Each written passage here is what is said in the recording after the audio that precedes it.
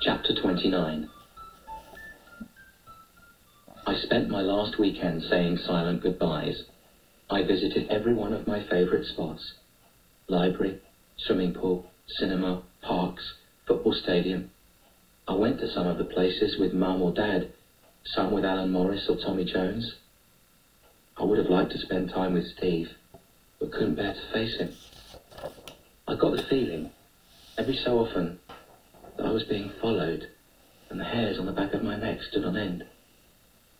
But whenever I'd turned to look, nobody was there. Eventually, I put it down to nerves and ignored it.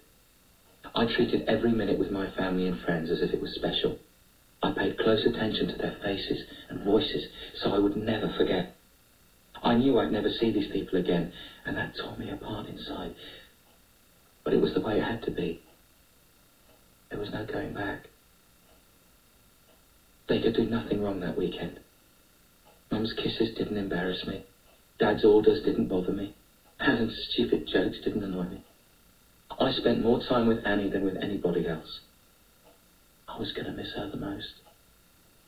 I gave her piggyback rides and swung her around by the arms and took her to the football stadium with me and Tommy.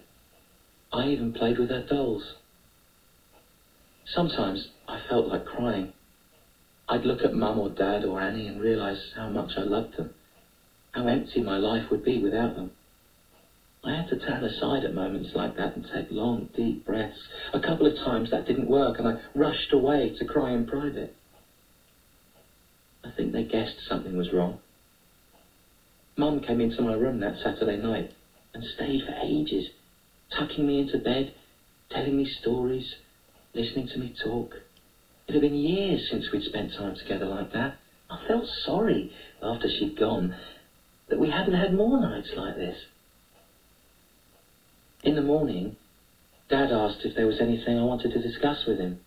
He said I was a growing lad and would be going through lots of changes, and he'd understand if I had mood swings or wanted to go off by myself, but he would always be there for me to talk to. You'll be there, but I won't be. I felt like crying, but I kept quiet, nodded my head, and thanked him. I behaved as perfectly as possible. I wanted to leave a fine, final impression, so they would remember me as a good son, a good brother, a good friend. I didn't want anybody thinking badly of me when I was gone. Dad was going to take us out to a restaurant for dinner that Sunday, but I asked if we could stay home to eat. This would be my last meal with them, and I wanted it to be special. When I was looking back on it in later years, I wanted to be able to remember us together, at home, a happy family. Mum cooked my favourite food: chicken, roast potatoes, corn on the cob. Annie and me had freshly squeezed orange juice to drink. Mum and Dad shared a bottle of wine. We had strawberry cheesecake for dessert. Everybody was in good form. We sang songs. Dad cracked terrible jokes. Mum played a tune with a pair of spoons. Annie recited a few poems. Everybody joined in for a game of charades. It was a day I wished would never end. But, of course, all days must. And finally, as it always does, the sun dropped and the darkness of night crept across the sky. Dad looked up after a while, then at his watch. "Time for bed," he said. "You two have school in the morning." "No," I thought, "I don't. I don't have school ever again." That should have cheered me up. But all I could think was, no school means no Mr. Dalton, no friends, no football, no school trips. I delayed going to bed as long as I could. I spent ages taking off my clothes and putting on my pyjamas, longer still washing my hands and face and teeth. Then, when it could be avoided no longer, I went downstairs to the living room where Mum and Dad were talking. They looked up, surprised to see me. "Are you all right, Darren?" Mum asked. "I'm fine," I said. "You're not feeling sick?" "I'm fine," I assured her. "I just wanted to say goodnight."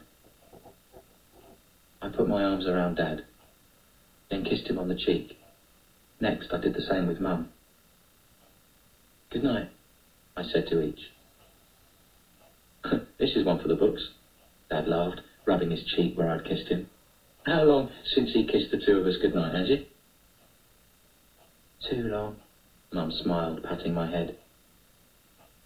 "I love you," I told them. "I know I haven't said it very often, but I do. I love the both of you, and always will." "We love you too," Mum said. "Don't we, Dermot?" "Of course we do," Dad said. "Well, tell him," she insisted. Dad sighed. "I love you, Darren," he said, rolling his eyes in a way he knew would make me laugh. Then he gave me a hug. "Really I do," he said, serious this time. I left them then. I stood outside the door a while, listening to them talk, reluctant to depart. "What do you think brought that on?" Mum asked. "Kids," Dad snorted. "Who knows how their minds work?" "There's something up," Mum said. "He's been acting oddly for some time now." "Maybe he's got a girlfriend," Dad suggested. "Maybe," Mum said, but didn't sound convinced. I'd lingered long enough. I was afraid if I waited any longer I might rush into the room and tell them what was really the matter. If I did, they'd stop me from going ahead with Mr. Crepsley's plan.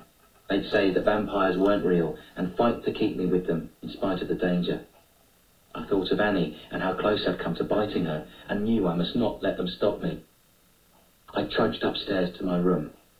It was a warm night, and the window was open. That was important. Mr. Crepsley was waiting in the wardrobe. He emerged when he heard me closing the door. "It is stuffy in there," he complained. "I feel sorry for Madam Actor, having had to spend so much time in—" "Shut up," I told him. "No need to be rude," he sniffed. "I was merely passing a comment." "Well, don't," I said. "You might not think much of this place, but I do. This has been my home, my room, my wardrobe ever since I can remember, and I'm never going to see it again after tonight. This is my last little while here, so don't badmouth it, all right?" "I am sorry," he said. I took one long last look around the room, then sighed unhappily. I pulled a bag out from underneath the bed and handed it to Mr. Crepsley. "What is this?" he asked suspiciously. "Some personal stuff," I told him. "My diary, a picture of my family, a couple of other bits and pieces. Nothing that will be missed. Will you mind it for me?" "Yes," he said.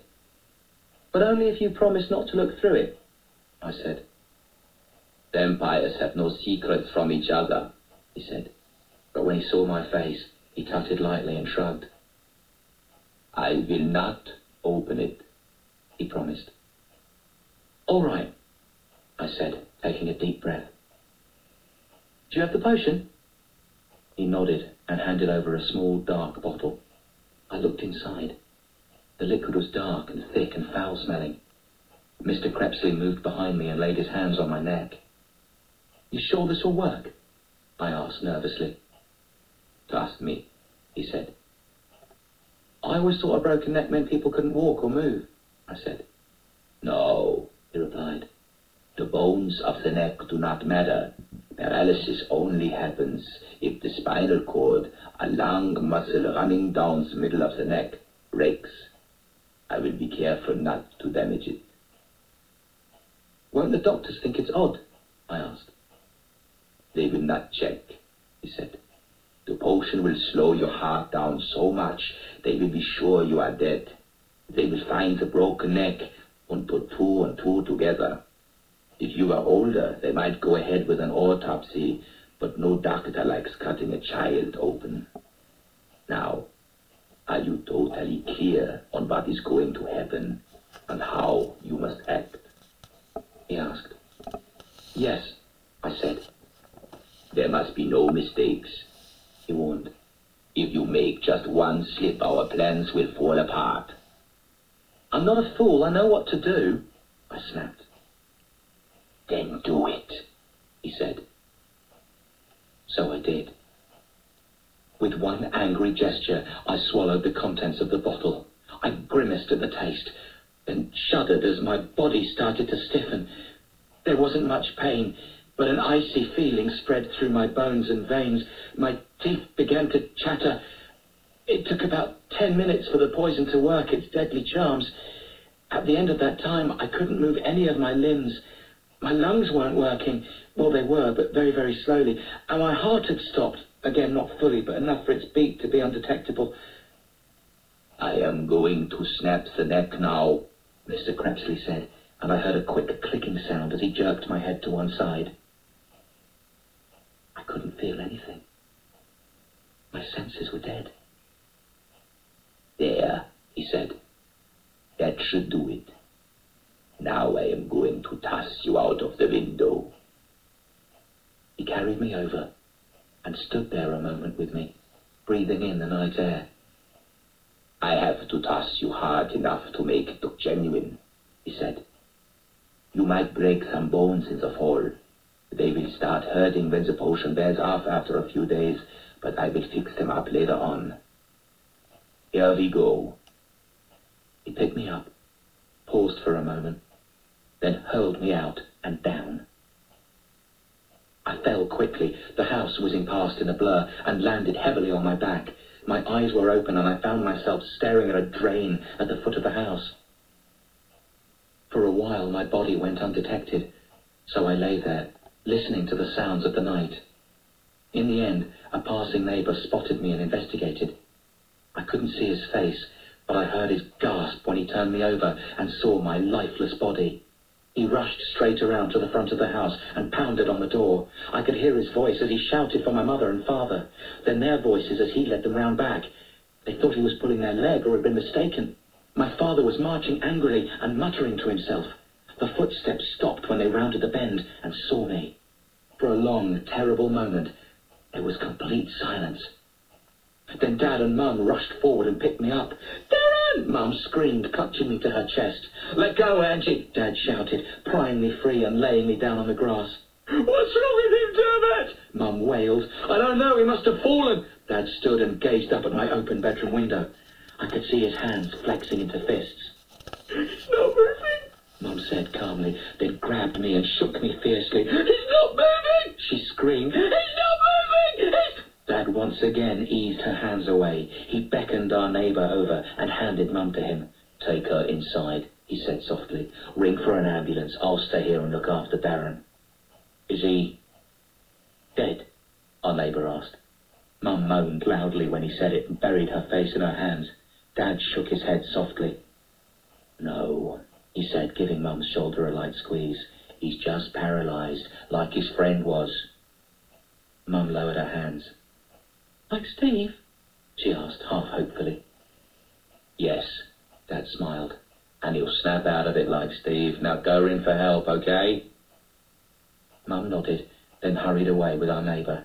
Dad held his smile until she was out of sight, then bent over me, checked my eyes, and felt my wrist for a pulse. When he found no sign of life, he laid me back down, brushed a lock of hair out of my eyes, then did something I'd never expected to see. He started to cry. And that was how I came to enter a new, miserable phase of my life, namely, death.